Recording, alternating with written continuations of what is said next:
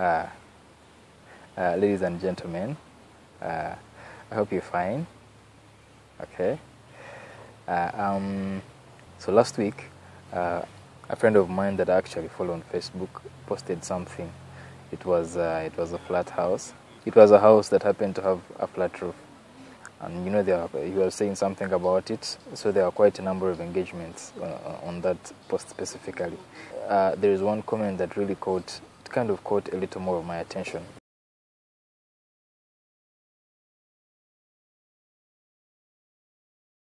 That gentleman is right and he's wrong at the same time, because there's a lot of misinformation out there. So when I come here to I do my best to give you the most practical explanations so that you can understand these things in construction before you actually make certain decisions, and that is why I'm here. I'm here to discuss all this. So I thought to myself, since we're in a complete lockdown and today I'm not on site, I can take off some time so that we can discuss this, so that you can understand from my perspective and from my experience, and then you can go out and apply it on your building projects, or you can take these precautions before you can actually decide to have your house designed, or before you build your house, so that you can know the consequences of whatever decision you're actually making.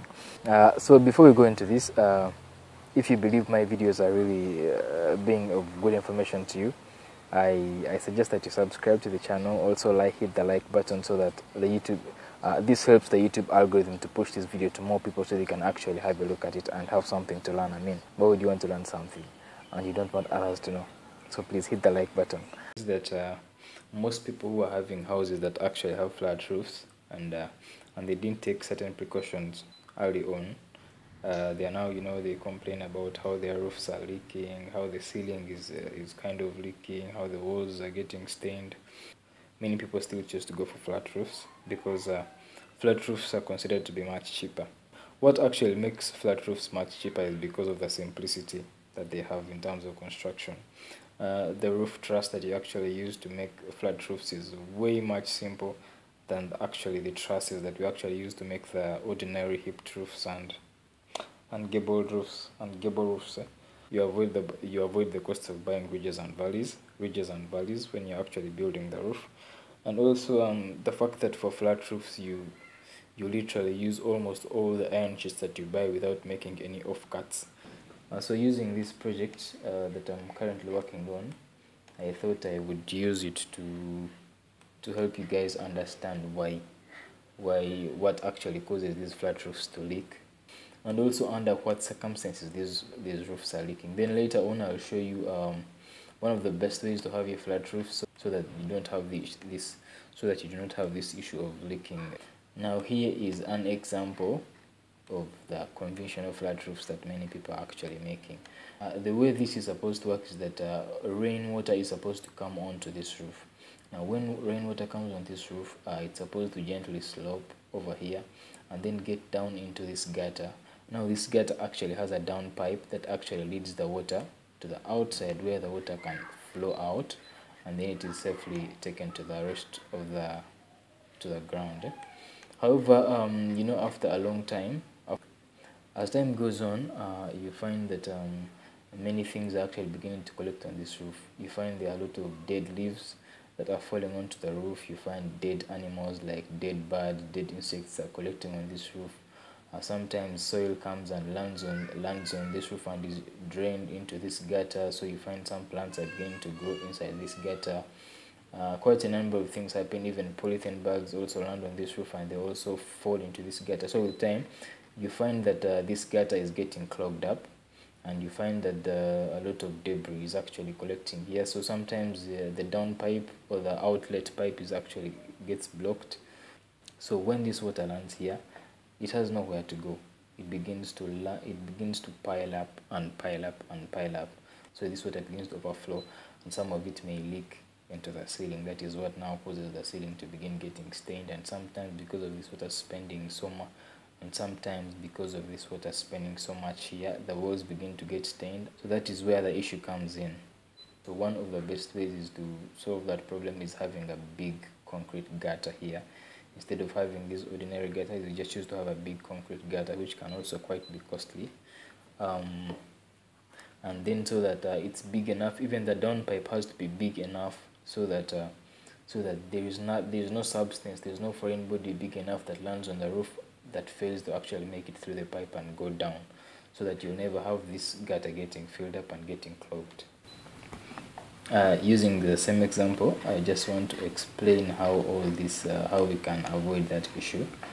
Of course, you as a client, sometimes the client is not able to really understand the consequences of the decisions they make. So it's really should be the responsibility of the architect or the designer or the engineer to inform the client prior to making all these decisions, so that the client knows actually what they are going into and they understand the consequences of the decisions they are making. Because sometimes you could see a design and it looks really nice until you reach the point of constructing it and you realize some things are going to cost you much more than they should actually be costing you, just because you are not aware of these things at the point when the design was being made, you know. So looking at this design, this is a normal large bedroom house, and this one happens to have a rooftop. So conveniently, this slab here should be waterproofed, should be some waterproofing admixture should be added into this concrete, so that water never gets to seep through into this slab. Also, you might want to notice that on these slabs you have these drain holes.